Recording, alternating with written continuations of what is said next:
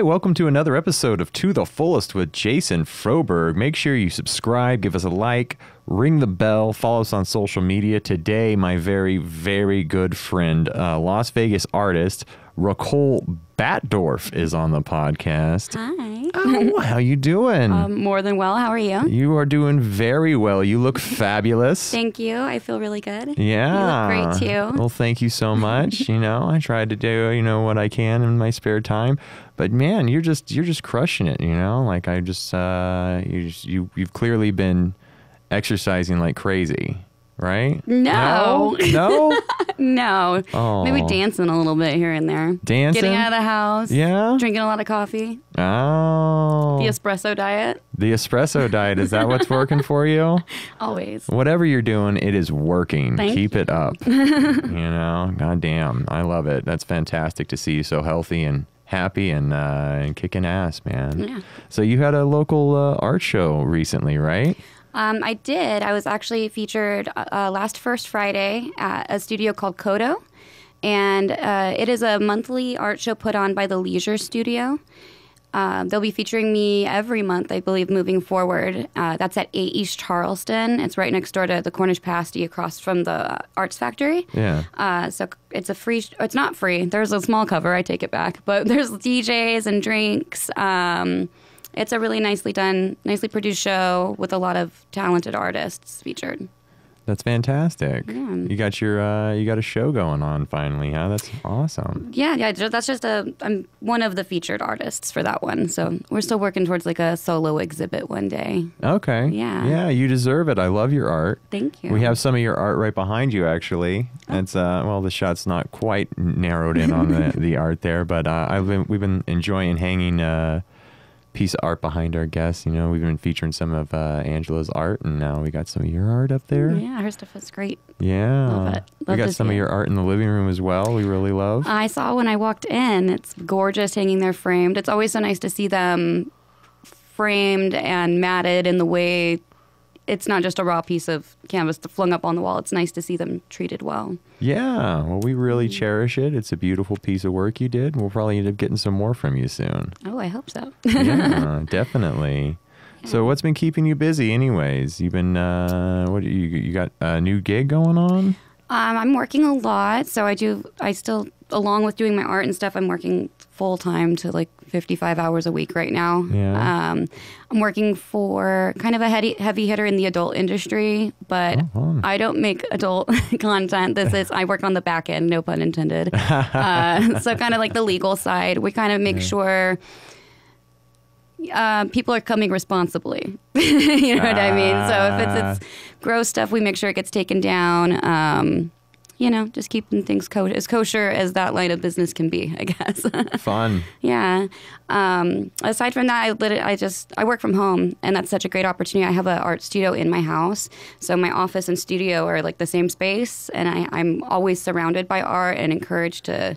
I can be on my computer and pick up a paintbrush at the same time and kind of do both, which is a huge blessing. I don't think very many people have the opportunity to be working in their inspiration. So other than that, I'm mostly just been prepping. I'm actually getting ready to show at Art Basel in Miami. Art Basel is one of the biggest art shows in the world, actually. They have them in Switzerland, Hong Kong, and Miami Beach. And so I'll be showing at the Red Dot Miami the 1st through the 5th. And so that's something I'm really looking forward to. Just trying to produce something beautiful enough to stand up to that show. Oh, that's cool. Yeah, let me check it out here. I got it on the old computer screen here. Is Art Basel Miami Beach. Yeah, so cool. It's a huge deal. I feel so grateful to have been invited to participate, and I'm just right now, that's what I'm working on, is just nurturing the most beautiful piece that I can. I'm showing one 12 by 12 unframed piece, and it kind of has to just speak for itself. So that's pretty intimidating. Good for you. It's a big deal. I oddly feel at peace. I feel like I worked so hard on developing a certain style, and I kind of have done it a ton of times, and I have a better grasp about what works and what doesn't, and how the chemicals react with each other when it comes to the paint. It's a lot of trial and error and actually just doing it. You can't learn a lot of anything in art unless you actually just try it and see how it works. So what is your process when you go into making one of these beautiful pieces? I work actually with, a lot of people ask me if it's pour, but it is not. I work with acrylic inks. So they're little highly pigmented little bottles of ink.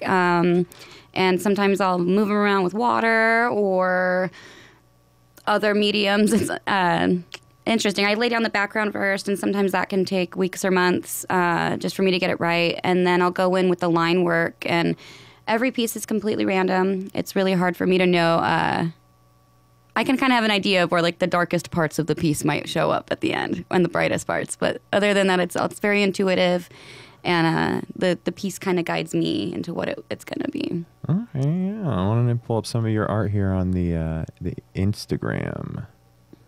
So I love some of the stuff. It always reminds me of like almost like psilocybin mushroom experiences a little bit. Totally. It's so funny. A lot of people ask me, like, have you ever tripped on mushrooms and stuff? And I was like, I have definitely done that, but I have not done it in so long that I've never tripped on my own art. So It's been a while. It's definitely influenced by that for sure. I loved this piece. Was so fun to make.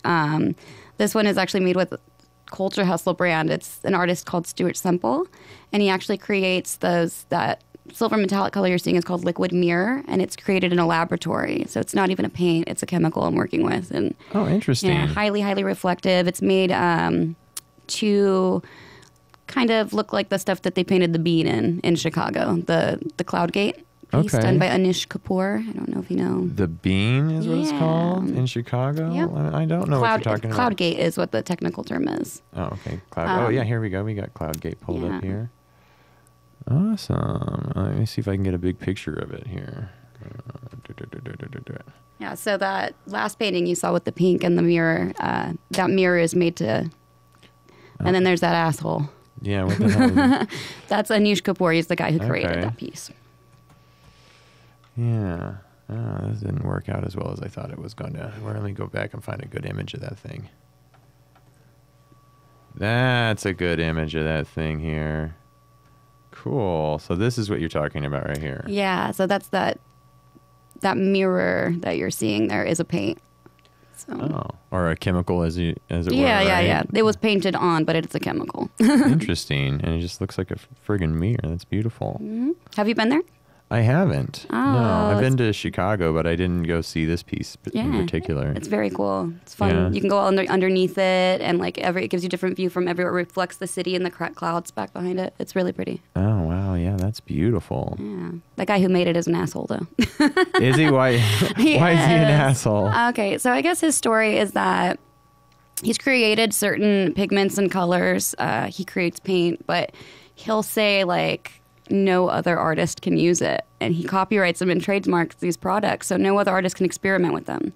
What? Yeah, so he's an asshole. So the other product I use, Stuart Semple's Culture Hustle, his whole thing is bringing art to the masses. So he takes things that are like Vanta Black is the blackest black, and I use that a lot in my paintings.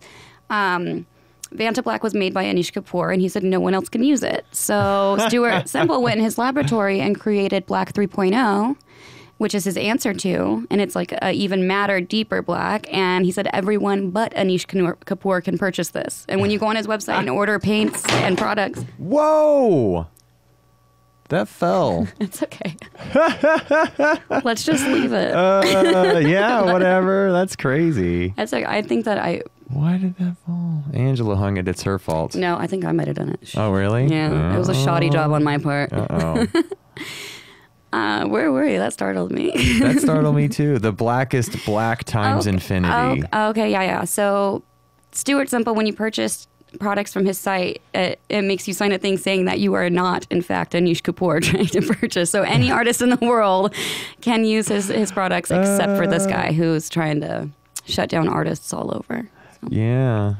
That's ridiculous. Yeah, you know? Proprietize his specific art to where nobody can actually experiment. That's kind of shady. Yeah, it's like there's a reason he's disliked in the community. Yeah, he's also a bajillionaire who sells a ton of art. So well, who's right? It's wrong. Yeah, that's well, if it's working for him, keep it up. What are you gonna do, right? I mean, geez Louise. Yeah. So, oh my gosh, I just my brain isn't quite firing on all cylinders today. I'm trying to pull up stuff out of my brain and just like no sleep for 2 days. That's okay. What have Yeah. But no, what you been doing out for fun? Like, you been seeing any shows? Did you go to Life is Beautiful? Do you go into EDC this weekend? No. Oh my gosh. I think I said it before. I used to go to a lot of shows and concerts, as you know, and I really don't go to any at all anymore. Oh, yeah. Yeah, I think the next show that I'm actually looking forward to, it might be Rufus Du Sol, which is like dance music, trancey stuff, and like it's music I play when I paint a lot. And I'm like, oh, I never go to shows anymore. And I've noticed that I think in the past I've been dragged along to a lot of shows that other people like. You know what I mean? It's that they're not my bands. I just happen to be like at the show. Maybe not like quite gassed up or excited about it, just there, And I was like, maybe I'd get back into music if I started going to like the bands that I actually like and listen to. Like I have some that I tend to play regularly while I'm painting, and I'm like, I need to go check that out, and that's how I'll get inspired again and want to be. Maybe I'll find my like concert tribe, people I want to be around at a show or something if it's more up my alley. Yeah. Yeah. I love to go check out that with you. I don't know who they are, but I'm always looking for new artists, and I love going to a random show I've never been a part of. We should go. I think it's at like the Downtown Event Center in November, December or something. Is it? Yeah. I think it'd be nice to go with somebody, because I say I want to go, and then I'm like, I'll buy a ticket alone and go. No, I'll buy a ticket and then I'll stay home and have paid for a ticket. Yeah, the last time I did that, I went and saw Young the Giant for the first time in like 2019. I had no idea who they were.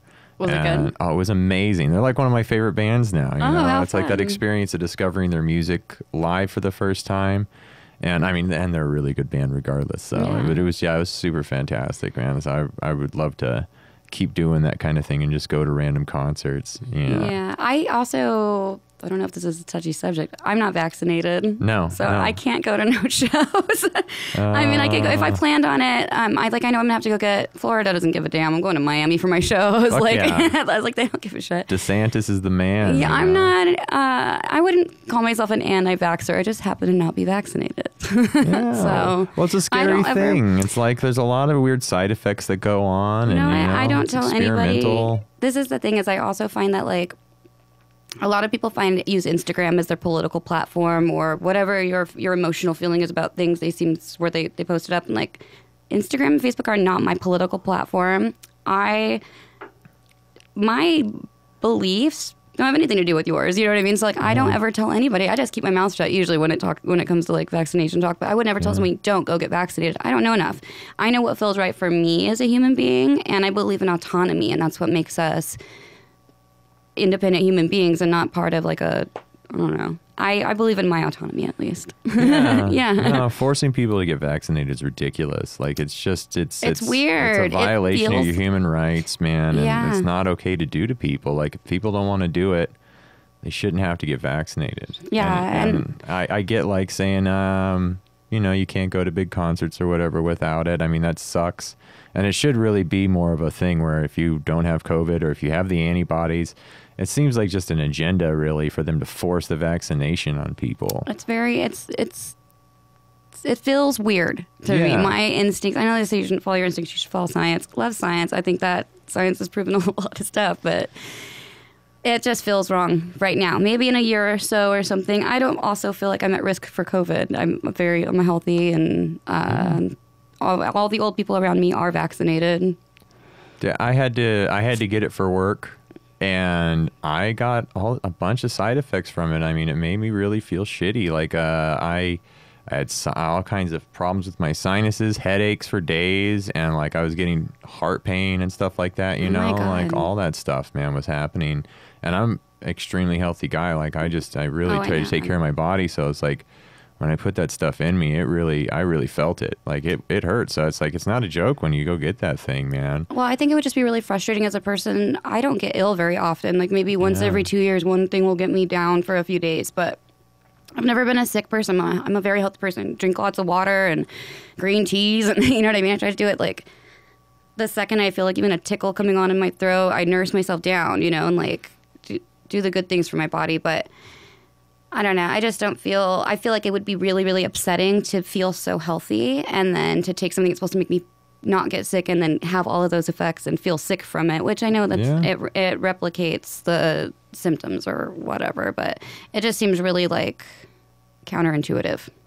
It is. It's for me personally, and it might sound like conspiracy theory or whatever, but it's another step in the direction of taking our power away from us. You know, they're just like, it's been going on for like 20 years. Like it started in, you know, with like 9/11 and the NSA and all that stuff where they just started invading our privacy, taking away our rights, and they've been slowly doing it. And then it was just like, now this is just another step. It's like, let's see if we can force the entire population to inject this shit in their body.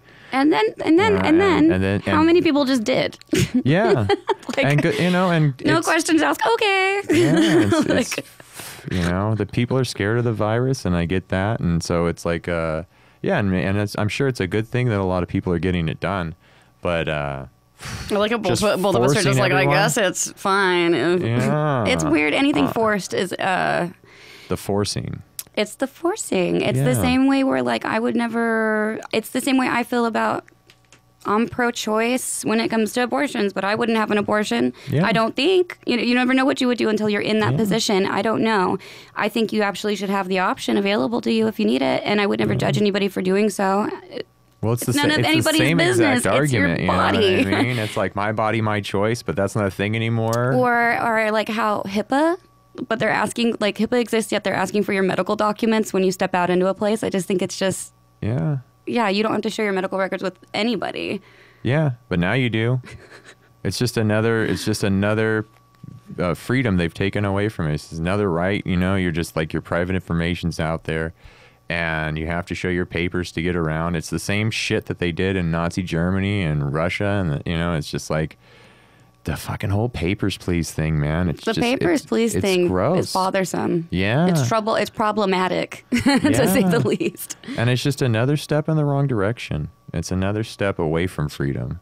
And I think it's interesting. That's really my problem with it. I think it's interesting how all of this happening has like realigned my political values as well. Like I felt a whole other. It's completely changed like how I think about the world and how humans interact with each other and like what I don't know. We're in strange times. I think the key is to get off the fucking internet. Well, because I notice that when I'm around my people in real life and interacting with humans, people aren't nasty. And like, there's a lot of stuff I see that's like put into our atmosphere. Like when you're looking at a phone 24 hours a day, that they're going to tell us that things are also worse than they are. I feel like that we're in this like state of like, I've read articles that say we're like on the brink of civil war. You know what I mean? And like on the internet, it feels really like that. Are. It feels like that on the internet. But like when I step out and see how humans interact, they're nice. Like we're all good to each other. I'm just like, I feel very conflicted about what's actually going on. Well, it's like when you're in a car and everyone's acting like an asshole, right? And like you're protected by this big steel trap so you can just be the shittiest version of yourself and rage and swerve in and out and cut people off and be rude and scream at people. And it's like, what? I'm in a giant car going 65 miles an hour. No one's going to do anything to me, you know? And it's the same thing with the internet. It's like, I'm hiding behind my phone. I could be the biggest piece of shit in the world. What are you going to do, you know? Send some words back my way, you know? Block me? Oh, but when you're in person, it's like, no, I'll hit you in the fucking face, you know? And they're like, yeah, there's that reality of like, I might get my ass kicked, so I probably should have some kind of manners. And it's like, you should have manners all the time, though. But...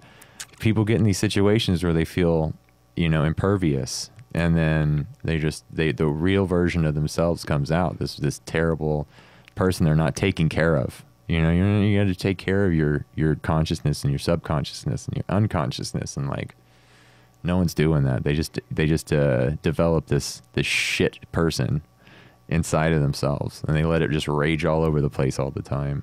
Yeah, I could definitely agree with that. I feel like it's. Yeah, you got to take accountability, I feel like, and like my whole last couple of years, it's so funny when they say you've like, it sounds so corny, but they say like, go out and find yourself. Yeah. And like literally like, find yourself. It's so important. Like you could float around and be this version of all these people affecting you all over. But like when I was a small kid, the thing that would bring me the most peace would be like making art. And then at some point, somebody said something to me about it and maybe not being good enough or who knows, you know what I mean? And I turned away from that, even though that's my natural state is to be creative.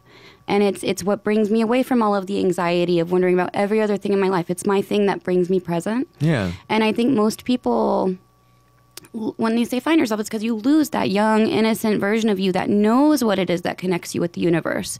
That's the thing that connects me to my source. That's how when I feel like I'm downloading information from the universe and I'm on track of where I need to be, that's what I'm doing. And it's what I was doing at the very beginning of my existence on this earth. Yeah. And then I lost sight of it, and then I found it again. And I'm like, it's so weird to not feel like you have a purpose through most of your life, and then finally feel like, oh, this is what I'm supposed to be doing. Yeah. Yeah, it's like very, it's good for your soul, and I think for your self-esteem, and you can't do anything in this world without self-esteem. Yeah. Yeah, you got to feel good about yourself. Do you ever see that movie Soul?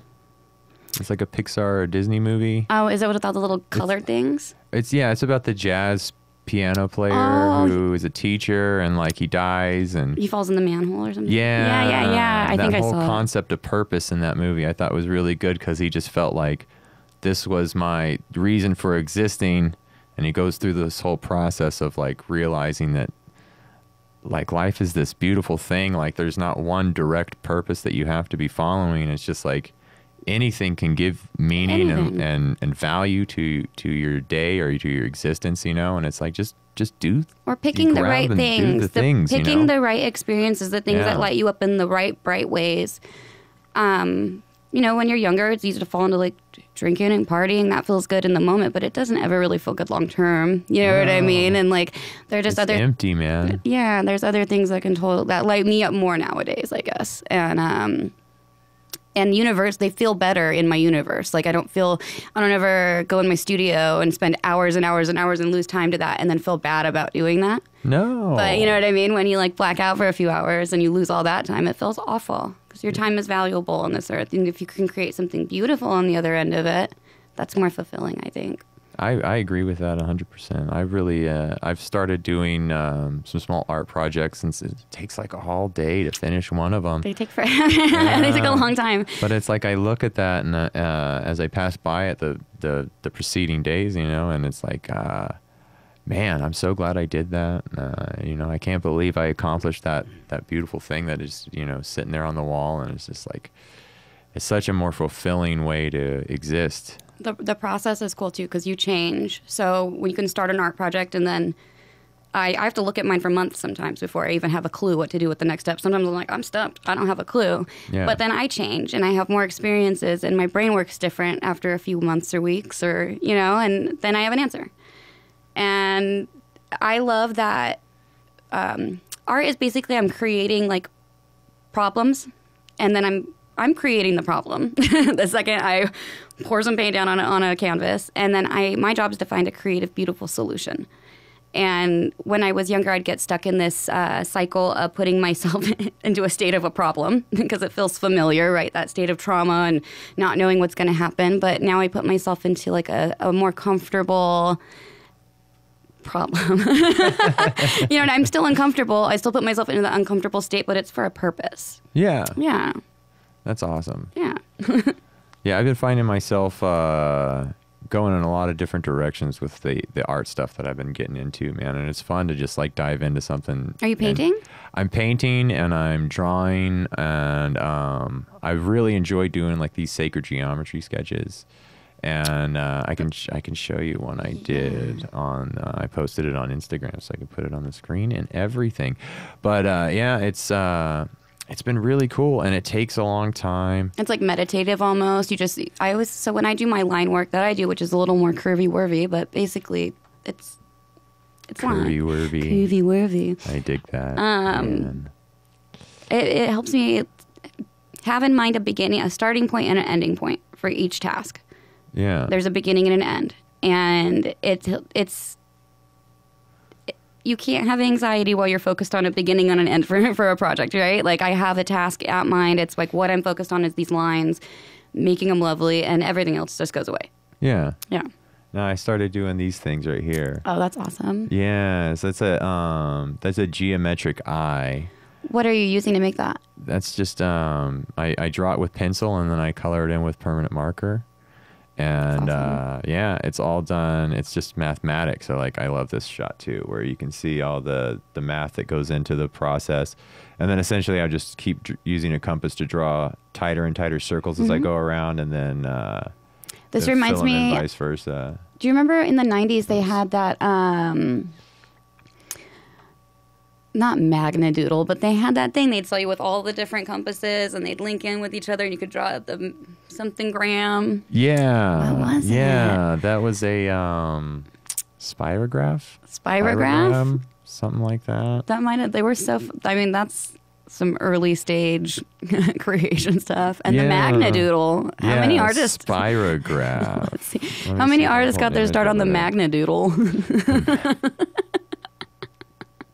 Exactly. I did. I think it's this thing right here, right? Where you do these kind of dinguses. Oh, yeah. That's sacred geometry. Look at it. Yeah, it's pretty amazing. It's pretty amazing what you can do with this kind of stuff. I really love it. And I don't keep a compass in my house because I'll stab myself with it. oh, yeah.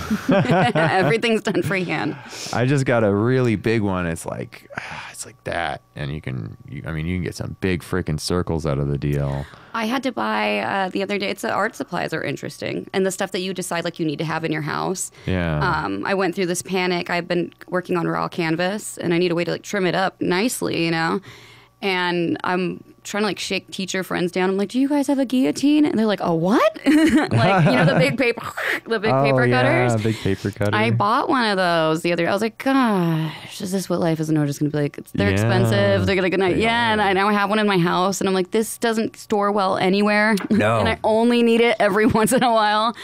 I found good purpose for that thing. I did Halloween crafts the other day, and I was like, I'll just slice up those chain links decorations right with my own guillotine.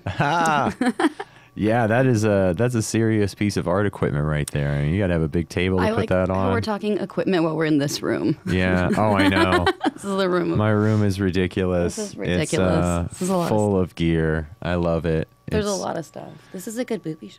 Oh, yeah. That is a good booby shot. You're welcome. Thanks. You're welcome, everybody. That's great. No, yeah, it's fun to have my little Space Brain studio here, Space Brain Station Studios. Are you doing these weekly?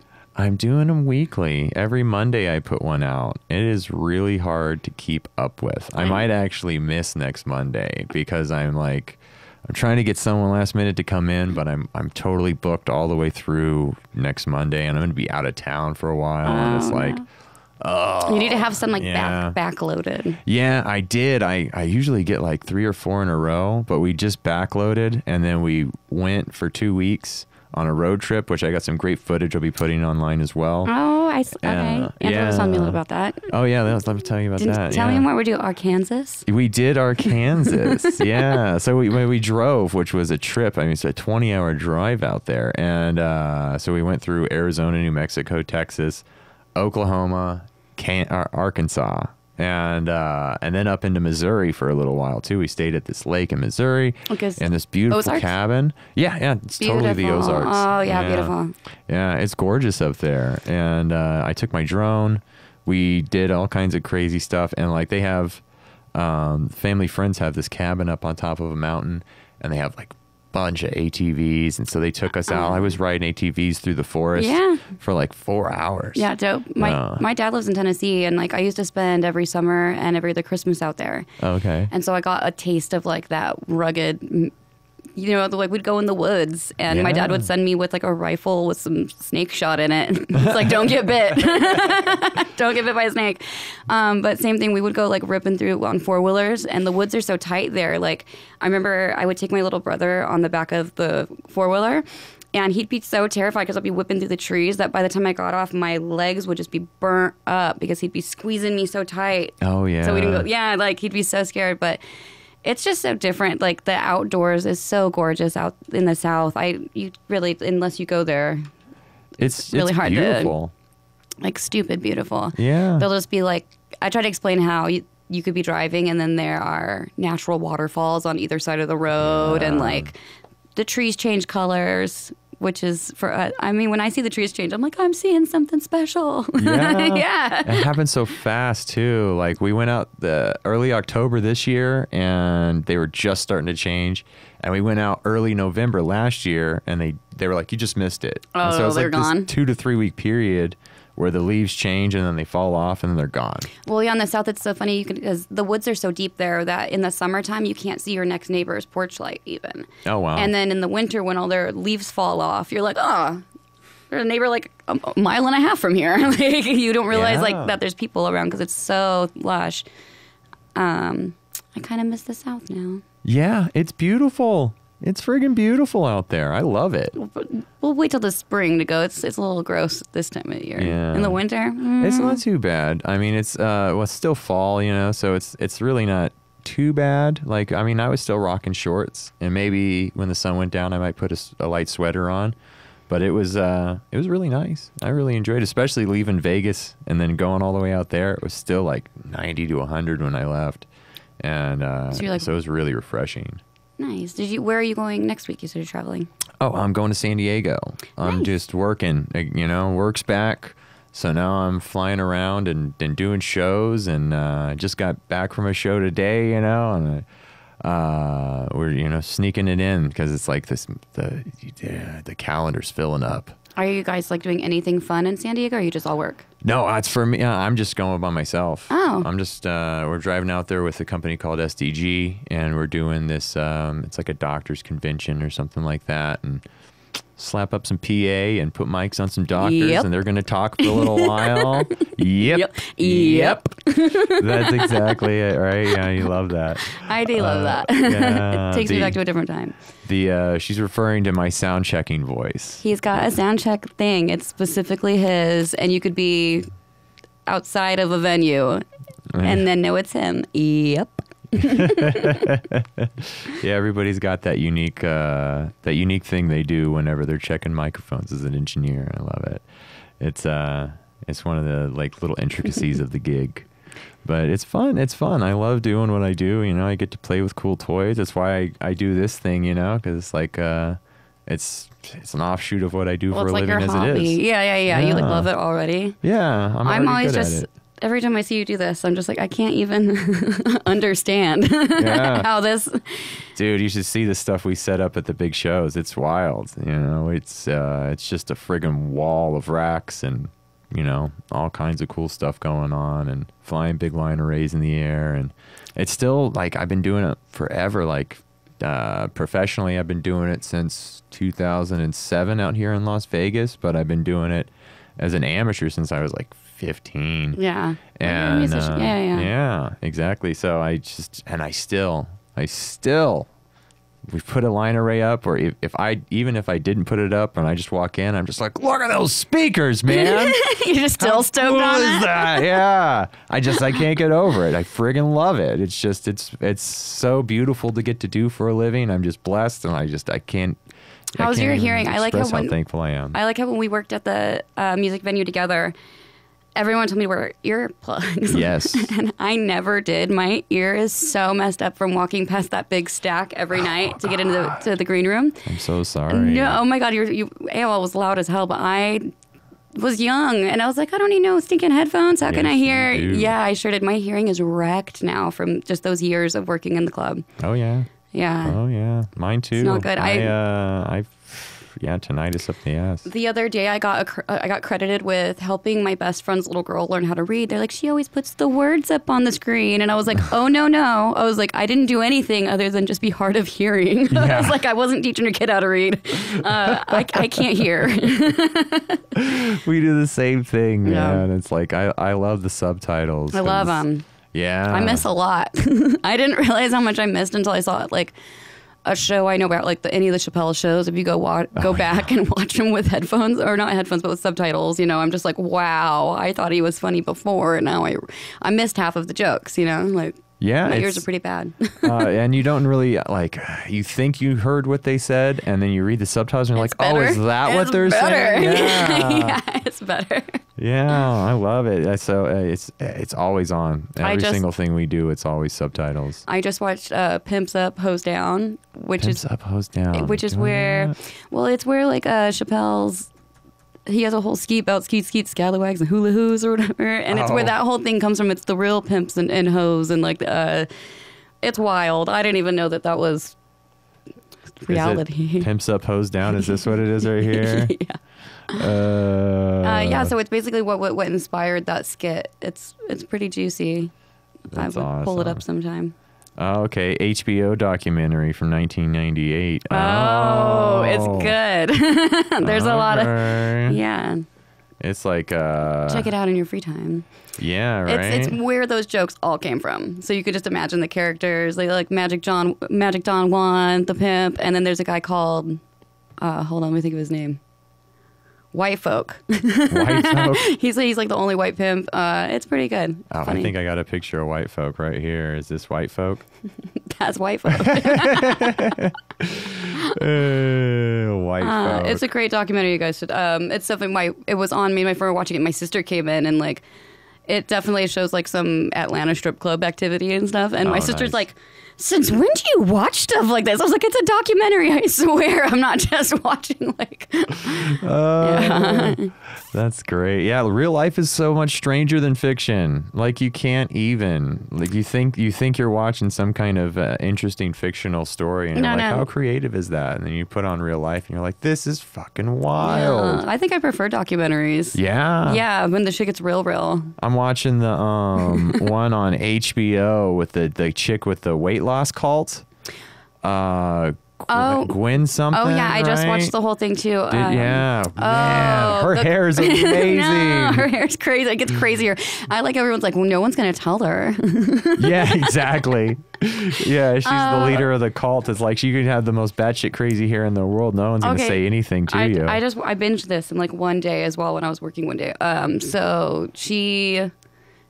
I know what she said. Down. Oh yeah, so you this is how you lose weight. You ask Jesus to tell you when to stop eating. Yeah. Right? And then you starve yourself like the people in the Holocaust. And they're like, did you really just compare your weight loss to the Holocaust? And she goes, what? What's the problem with that? They did lose weight. Stop. It's like, you're out of your fucking mind. Yeah, no. Well, and then the fact that they all died. Yeah. Oh, dude, your spoiler. I haven't seen the last one. No. The second episode. Just kidding. And then someone walks away from that. Yeah. Oh, my gosh. Am I supposed to? Huh? Nothing. Are you supposed to what? You can do whatever you want. Okay. Yeah. I like those rules. Yeah. Yeah. There's no rules. You just say whatever you want. Do whatever you want. We're here to just hang out and talk shit, man. It's nothing. This isn't serious. It's just like life. Don't take it seriously. Yeah. This is just a game we're doing. Yeah. Yeah, man. You know? Yeah. Not to be taken seriously. What are you doing for Halloween? I am working. I'm leaving. Yeah, I think I'll be driving back from San Diego on Halloween.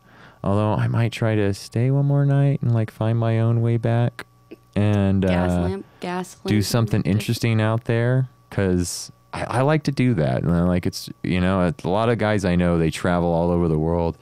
And they just get on the plane, do the job, get back on the plane. Dude. And it's like I always try to schedule time for myself whenever I'm booking my flights to like get in super early or leave super late, so that there's like free time for me to experience the city I'm in for just a few hours. I think that's so weird. So when I dated my ex, he was a musician, and he'd take me on tour with him.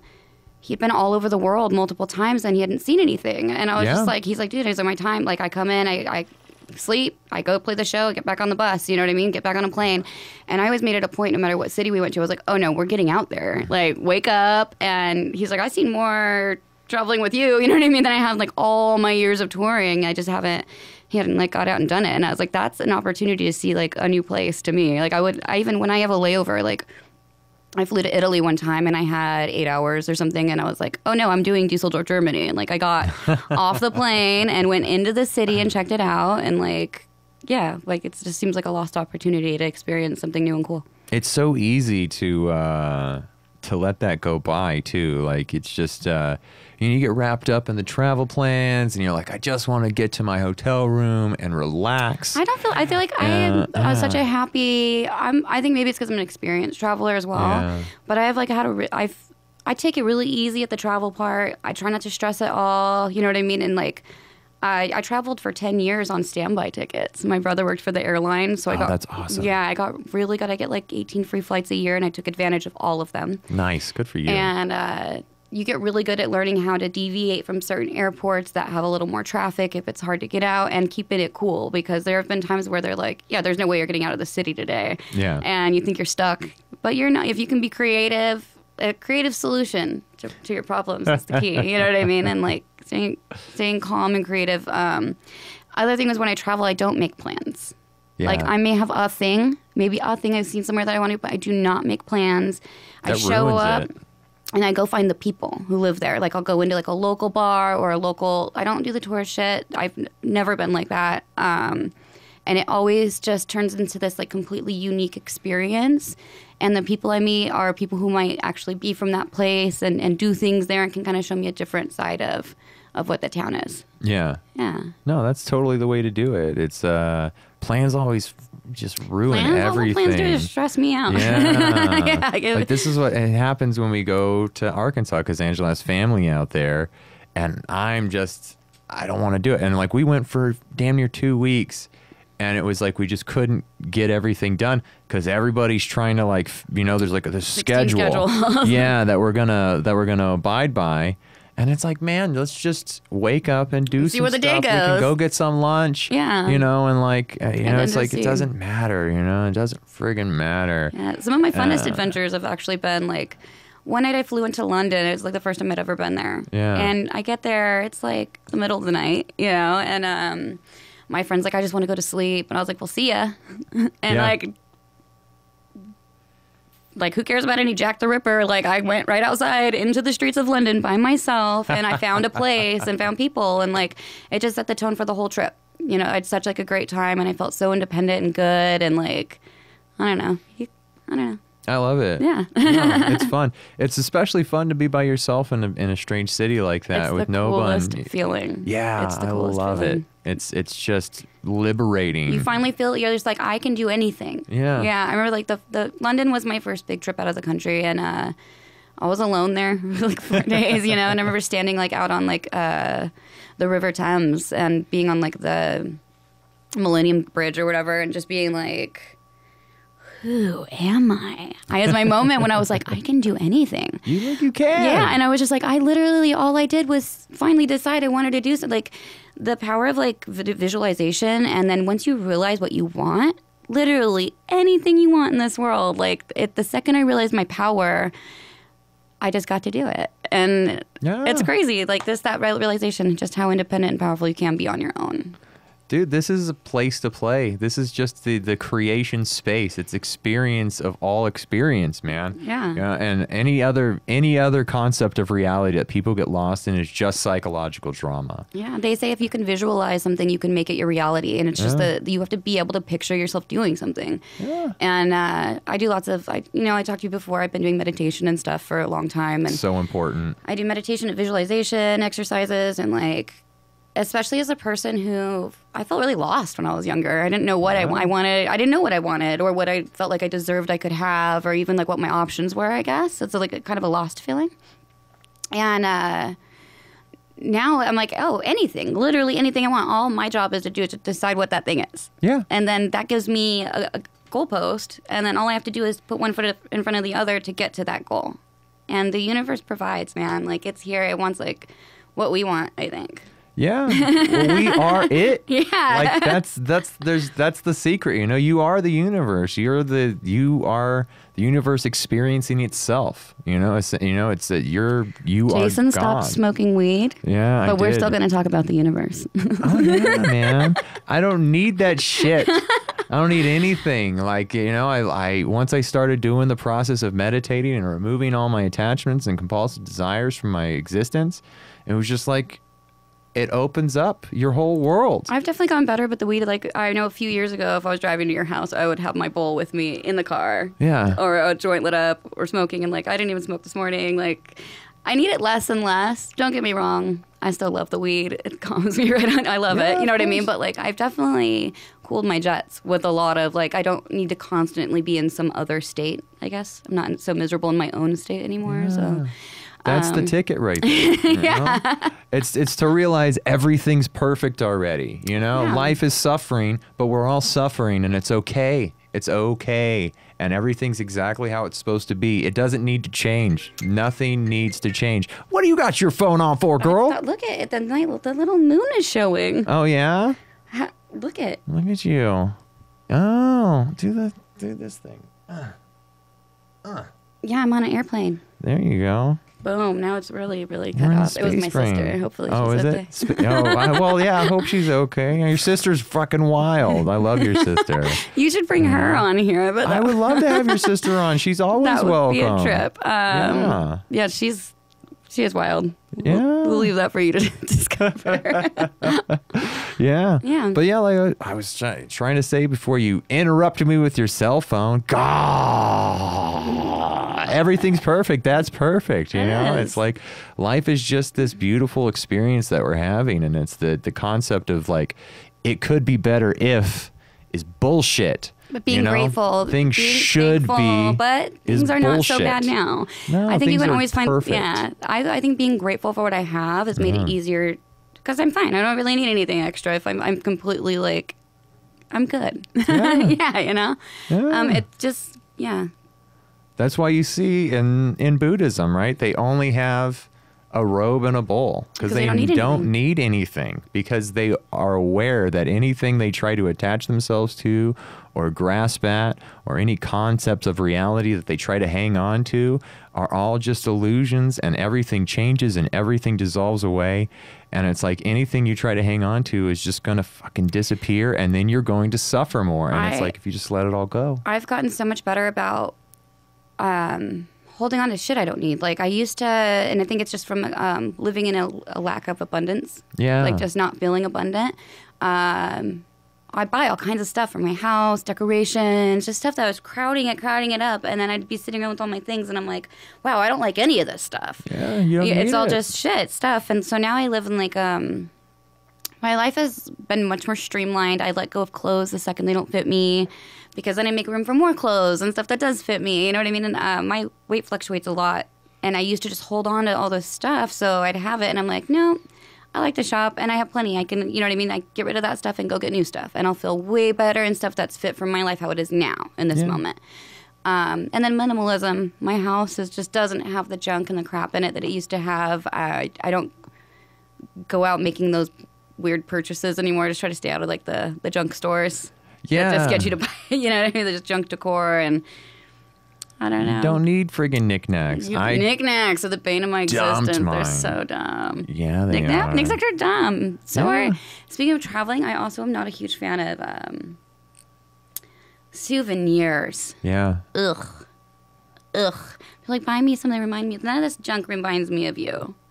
But you go on your own trip and buy yourself something. I'm not buying you something in Tahiti. Yeah, I don't even buy something for myself. Like I used to get, like we go to nature a lot. Like I just like going camping and hiking and meditating in some beautiful natural environments. And so I would like find a small rock. And that would be my thing, you know? Collecting is neat hoarding. Yeah, and I stopped doing that even. I was just like, no, I don't need any of it, man. Like, I don't even need a little pebble that is meaningless, but it's like a reminder of the experience. It's like the experience happened. Mm-hmm. Maybe there'll be a reminder at some point. I'll recall it. Yeah. You know, it's like, it's just, but there's the present moment to be experiencing anyways. And that's just attachment to the past. And attachment leads to suffering.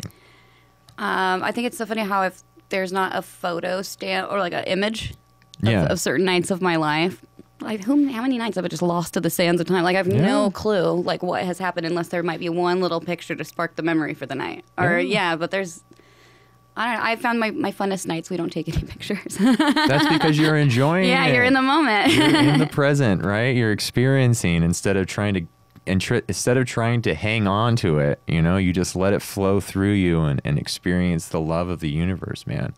And that's really what we're supposed to ever be doing. Anytime you're not doing that, you know, you're like lost in thought or you're lost in attachment, and it's like you're not experiencing things the way you could be experiencing things. I hate that feeling when I'm like so anxious and thoughtful that I'm not with my body anymore. I do tapping in the car sometimes because I'm like, hey, I'm like, you're in there. Like, you're not floating around out there. I'm like, hey, we're in here. We're okay. Like, the tapping thing is interesting. It roots you. It grounds you back into your body. And it's like, hey, you're home. Like, don't go off. Woo, where you going, girlfriend? Like, I think. Yeah, that's what this is about right here. I always just have my mala in my hand or on my neck. And I just, you know, anytime I touch it, it's just a reminder, you know, I am not the container. I am the light. Om Mani Padme Hum. Be the water. Yeah. You know, the water doesn't choose to reflect the geese. Neither do the geese choose to impose their image on the water. I read something today and it said, it's like life has suffering in it. And it's like, you didn't do anything wrong though. Yeah.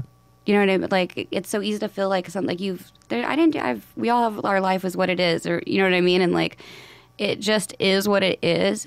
You didn't do anything wrong. That changed my life. The first time I read the Four Noble Truths, I was just like, oh, thank God, you know, because I feel like I was just like so depressed and so hard on myself, and like I had this crazy internal dialogue going on, and it was just like, what am I doing wrong? You know, like, why can't I just figure out how to be happy? Yeah. You know, why do I constantly have to be absorbed in my thoughts and suffering all the time? And it's just like, really, I just was like, if this is how life is, I just want to end it, man. You know, just like let's end this suffering thing. Yeah. Because I'm doing it wrong and I can't figure it out.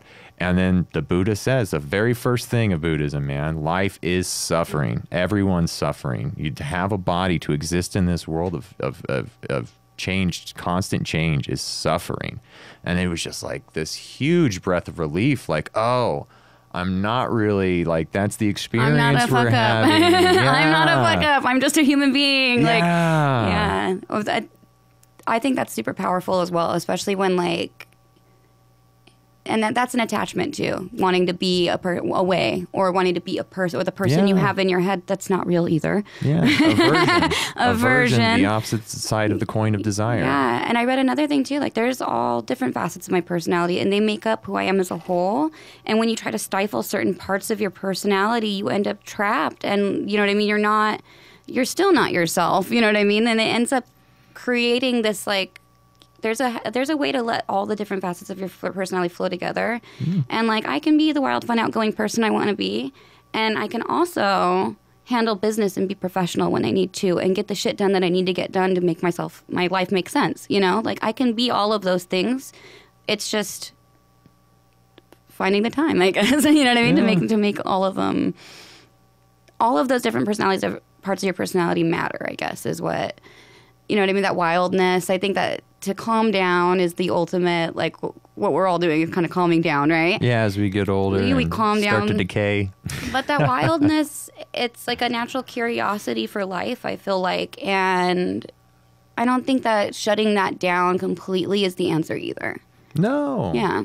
And really, like we were talking about the multiple personality kind of thing, man, it's like we're always a different person. Every time you have these different experiences of the present moment, you're a different collection of material, and you're at a different state mentally, you know, and it's like technically you're just a completely different entity moment to moment to moment. And it's like trying to say this is my static image, this is what I will be all the time, is ridiculous. I mean, it's just not real, but people expect it of you. You know, they want you to be this object of changeless of what their idea. Yeah, their idea of what you are, right? Yeah.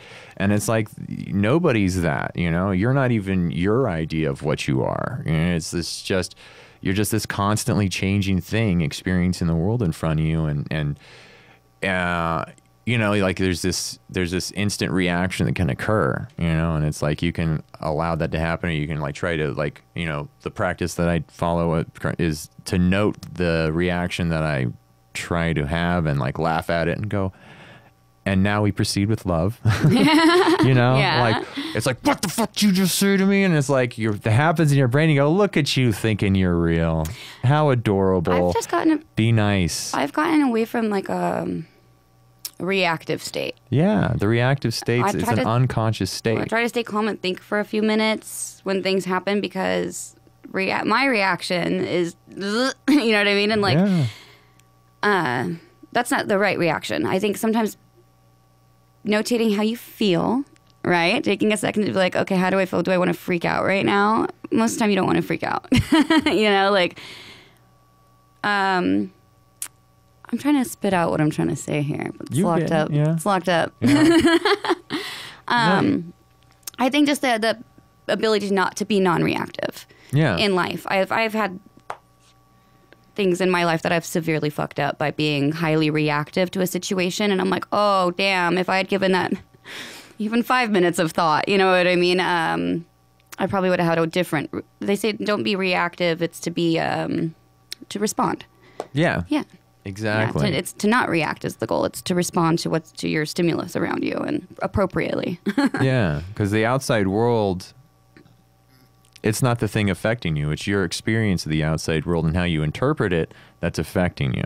You know, it's like one of the things I always love giving Angela shit about, you know, she's like, I hope I make you happy or whatever. That something like that goes along the lines. And I just say, no, I'm the only one who can make me happy. The outside world isn't, you know, it's how I experience it that she can bring you joy, but you it's have to decide if you're happy or not. Yeah, like, but you know, it's like someone can be saying the worst shit in the world to your face, but if you don't speak the same language as them, right? Okay. You're not interpreting their hostility, and you're just like, this guy say something, you know, it's like, it doesn't affect you. But if you speak the language and you understand what they're saying, then you can say, then you're allowing the outside world to, well, you can, or you can like. That it's a hard practice, you know, but you just go, it's cool. This person's dealing with their own shit, you know, and their own problems. And it's like, try to have this compassion towards their experience and their inner, you know, their inner suffering that's going on that they're expressing out to you kind of thing. But it's like, you're not letting that affect your inner well-being because the only thing that can change this is you.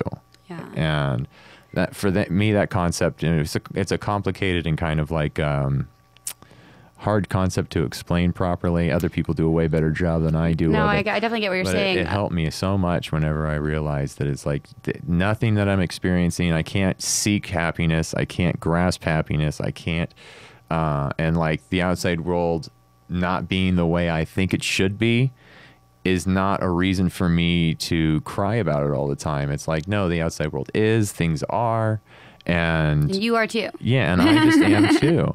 Yeah. And it's not, nothing should be a certain way. Things just are. And it's whenever my eternal image of what I think things should be doesn't match up with the way things are, that you then begin ego issues. Yeah, right? Then you begin to suffer. You know, and it's just like, oh my God. But yeah, it's just, you know, again, complicated and diluted.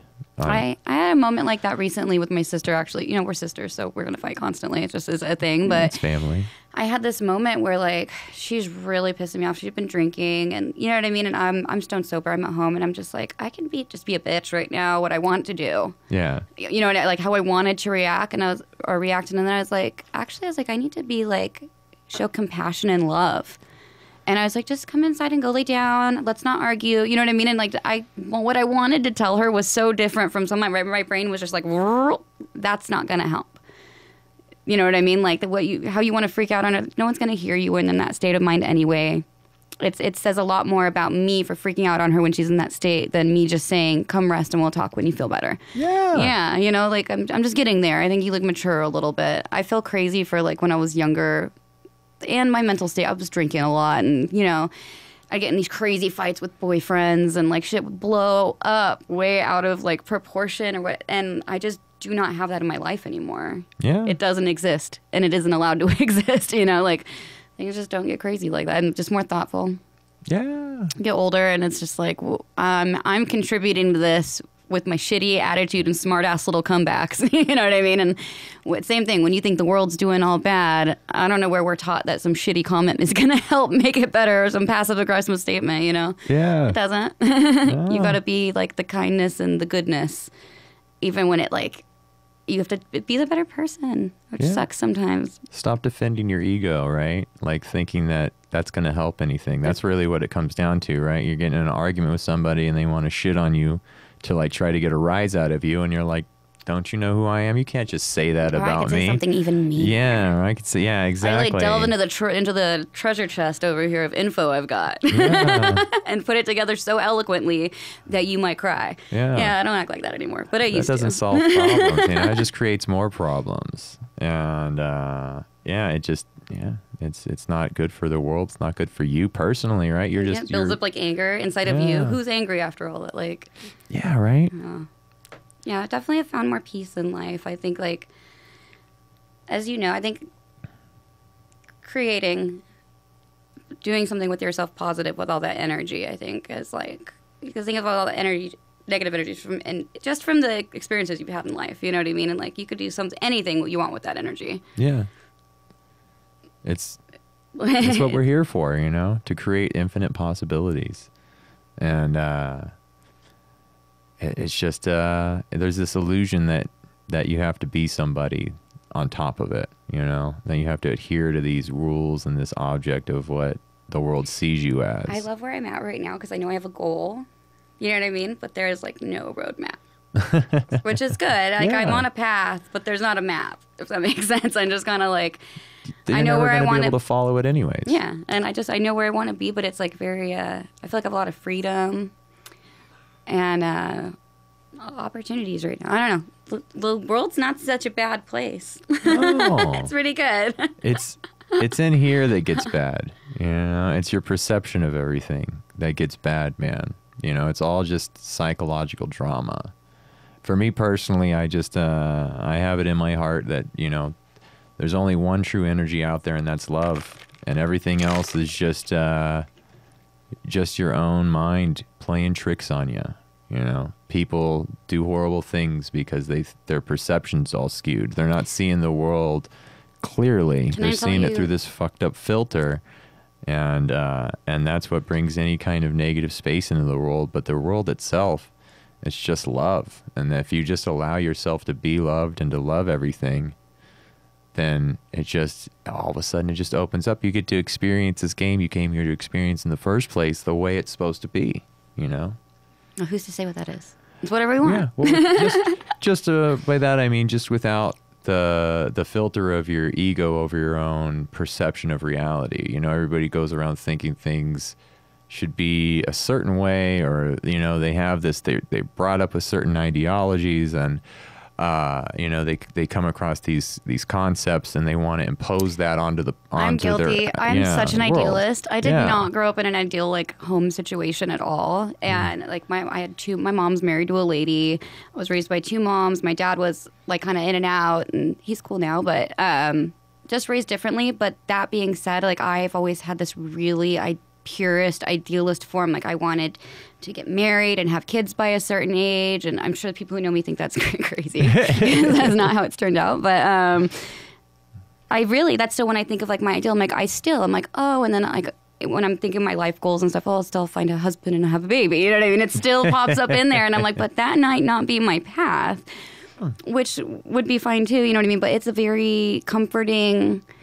I'm an idealist. It's so funny. I'm very creative idealist, but my creature comforts are very like storybook 50s ideals. It's funny, and they're not my ideals. I think it's stuff that I thought felt normal as a kid from having such an abnormal upbringing. I just wanted a fucking normal life, like more than anything. I was like, but I mean, I'm not like, you know me. I'm not going to be normal. No. Well, that's instinctual too, I mean, there's a drive within us to procreate and to have a partner. I mean, it's fulfilling. I'm at a point right now where my life is so good and comfortable. I've worked so hard to get it where I'm all alone in my, you know what I mean, in my space, and I'm just at the point now where like it's dating that I'm like, who would I possibly invite in here to fuck all this up? Yeah. Like, I'm See, good. That's Like, the best place to be. I'm so good. You know? You have to be. You have to learn to love yourself Yeah. before you can learn to I'll love give anybody myself a big else. hug if I need a big hug. I'm not above it. But I feel better now alone, and for a long time I think I love being in a relationship. I love love. It's so juicy and lovely, and I just happen to get all way lost in it in the past, you know. So like I don't ever want to. I want to stay in my truth and be my own person who matters too, and have something that I bring. I don't ever just want to be an accessory girlfriend again. You know, I want to be my own human being. I'm a woman who has things that I do that are powerful, and I hope it inspires other women to do things for themselves too. Yeah. Yeah, like No, that's the place right there, you know. And just you find your center, yourself, your true self, and you're just like you don't need a person to attach to or to, you know. It's like unless you're adding to my world, unless you're like bringing something Then I to the can't have table, it. Yeah. it's like why am I gonna you're bother? taking up space for something else beautiful that could be here. If it ain't right, that's the other thing too. Is like make mistakes faster. You know what I mean? Like make them faster. Realize if you made a decision, you did wrong, and get the fuck out of there. You know what I mean? Yeah, like life is only so long, and I used to sit in these uncomfortable spaces sometimes where I was afraid to speak up or would be uncomfortable because I didn't know I deserved better than being uncomfortable. I just thought I had to go through that, and you don't. You can literally speak up at any point and be like, this ain't it. Yeah. Usually the second you feel like that, the very first second that you feel like that is the second that you should speak up and say that this ain't it. No, that's And I think it's a power a lot of people don't realize. I never realized I had the power to say no to things in life or, you know, or like to an experience at all. You can literally get up and walk out of a room if you're uncomfortable in it and kick people away from you who are draining your soul and energy at any time. Yeah.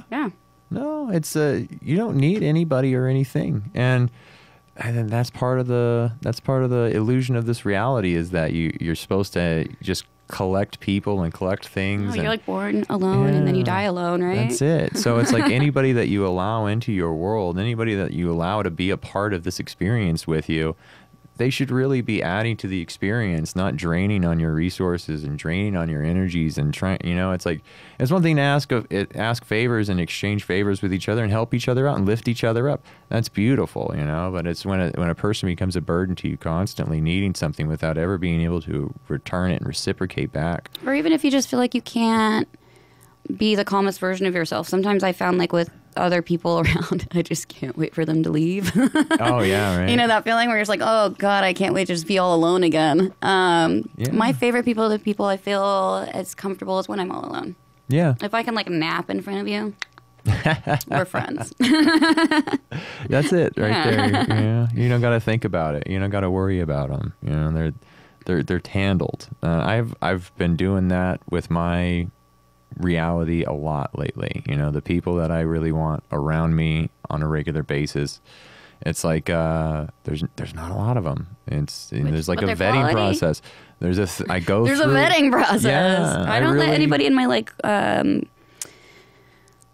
my home space is such a protected space, and I'm so weird. Like I have all this space to invite people over, and I don't. I don't throw host things like that. I don't know. I prefer to be alone. You should. This is good. I like talking to you. I like talking to you. This is good. This works. I've been looking forward to having you over here. I'm sorry that I love being around you. I'm sorry that it took me so long to make it over here. I've been working like a dog. Dude, life's hard. You know, it's fucking everything just is out of control. It's total. We live in total chaos, and you know, we just make do. Nothing's ever like we were saying, the way it should be. Yeah. Well, in a perfect world, everything would just line up for me. And it's like, I can't believe everything's just lining up exactly the way I expect it to. It's just like, no, it never does. We just make do and be thankful for it. Some people make cooler do's than others. Yeah. Well, you know, it's, at least it seems like that from the outside, you know, but it's, no, it's beautiful. And, yeah. I know you got to get somewhere too. I got to go back to the job, you know, and go. Do you know what I do over there? You are kind of an admin for some naughty peoples? I mean, I wouldn't call them naughty. Well, yeah, actually, the ones that I usually end up seeing are naughty. Yeah. But like the stuff I see is just insane, and I think this is because of my ability to like deal with traumatic instances and then just veil it. Like, there's a few things that I'll see. So like we have a full folder I have to look at called PPB. Okay. And that stands for pee, poo, or blood. Oh. Yeah, and I have another file called a possible squirt. And so, like, a part of my job is deciding, like, what's going on here. And, like, last week, this was so funny. My grandma was in town, so my mom came over, and I'm in my office working, and I'm like, I know, guys, really, like, do not come in here. And my mom's like, I've seen some things. And I was like, Mom, I'm like, the account I'm looking at right now, I was like, this person, I'm writing it up to legal, and it's like, they have 10 to 12 glow sticks in their butthole. I was like, so have you seen this before, Mom? Because I have never seen this before, you know? Jeez, and it's my job. Yeah, so like, there's just, I like my job, and thank goodness, like I do have that. I really can't remember a lot of the things that I see because there's just so much of it. But when I first started and started seeing gnarly things, I remember like trying to go to bed after my shift, and there'd be like this coming towards my face, like just the image of it. It goes away, and I have good insurance, good therapy. Yeah. So yeah, they offer That's us. harsh on your mind, Well, man. they do. They actually not only like do we have great insurance, but they do offer us like constant emotional coaching and stuff because they know they're like, you guys see some stuff like no one should have to see. And it's true. I love that the company I work with has boundaries, and they think that everyone, you know what I mean, responsibly everyone's a human. Sexuality is a human nature. And they want people to be responsible about it. And we work with the FBI for when things are really bad and there's stuff that shouldn't be on there. They hand it right over to the government. We're like, go get them. Yeah. And that makes me feel good about working for a company that works with. They make sure no kids ever end up on the site or anything like that. You know, of course. like, and which That's I fuck with their policies and procedures for sure. My job is just, it's funny. It's funny, I guess. A lot of it, there's just like very little time that I have to actually look at that like gross stuff, I guess. And then the rest of it's kind of administration and organizing data and analysis and stuff. But it sticks in your brain, man. It's pretty crazy. it's funny what doesn't stick in my brain. And then every once in a while there'll just be like image. And it's like usually like I work till midnight. So like till I want to lay down and go to bed. And then like I'll try to lay down and the image is just like ding, ding, ding. I'm like, put on a meditation. We're going to clear our mind of this one. Like, no, the stuff you put in there, it's I've been on no porn, no masturbation, no none of that thing for a while now, and it's been amazing. Honestly, it was really hard at first. I was like, well, why? It was really hard at first. But, I never really looked at porn before I had this job, so it's like. I'm like a page one porn person for sure. It doesn't take much. I don't ever go to like a deep search. Yeah. So there's certain stuff like I had no clue about. But I look at it like a doctor. I feel like, oh, there's a technical term for that. And like, just keep looking. Did this happen? Yes. Keep scrolling. But you don't masturbate? No, Well, you have a it's part of relationship. that Buddhist practice. Yeah. So it's like, but it's, it's mainly about the fantasizing and the watching the porn and like allowing those thoughts to manifest in your head and then responding to them and giving them power and like It's an attachment as well, I guess. It's attachment, yeah. And like it's been amazing letting that all go. Like I would be easier. I mean, I never got into it like I said. It's not spinning around in there anymore. Like it was really hard for a while, and it was like, and I was so against porn when I was younger. I broke up with a guy one time, and I threw his whole porn collection away on my way out the door. Like years and years and years collection of like porn. They don't even make it like that anymore. You know what I mean? And I was like, think. Oh, wow. I felt evil a little bit for that. That is evil. Just yoinked it in the trash. I yeeted it. He was attached to those things. I yeeted it right in the trash. He's like, where did you hide him? I was like, they're not hidden. They're gone forever. Sorry. Damn, ruthless. That's ruthless. Yeah. I also took my spices home in that break. Really? I threw his porn away and took all the spices. In a breakup, he threw his porn away? Oh, that's mean. He needed those more than ever. Evil. Yeah, I know what I was doing. Oh, yeah. You're a mean one. And That's mean. It's been a few years. I've evolved a little bit. Yeah. That's what we do, Walk away. I won't throw away anyone's shit. This life and all of our bullshit's just a growing process. I would it's for still us take to the learn. spices. You still take the spices. I dig it. Right? I dig it. Is that petty? Yeah. Not if it's what you like, man. Got to go buy more spices. I'm never gonna have these flavors again. No. He wasn't gonna cook with them. We both know that. Yeah, man, that's funny. But all right, well, I'm gonna get you out of here. Okay, We're gonna keep this is way more fun than a job. I know, right? It's a blast. I just love doing it, and just hanging out and talking shit, and I'm gonna just keep on doing it. Hopefully, it makes me money one day, but. You should go in. Whatever. It's just for fun. I love catching up with my friends and learning about my friends, and I'll link you up with one of my lines of business that's not in the adult section, but you can pop your whole podcast on there and give a whole other. I will. Yeah, that's what it's for. Yeah, I put it literally everywhere. It's on all the podcast apps, and it'll allow you to stream live too, so you could you could be live right now. Yeah. Okay. Yeah. I'll send you over some deets. I don't know if I'll ever do the live stream thing. It's a lot to ask people to like show up at a scheduled time and watch me talk. Okay, it's hard to get musicians to show up on time to things. Yes. You don't say.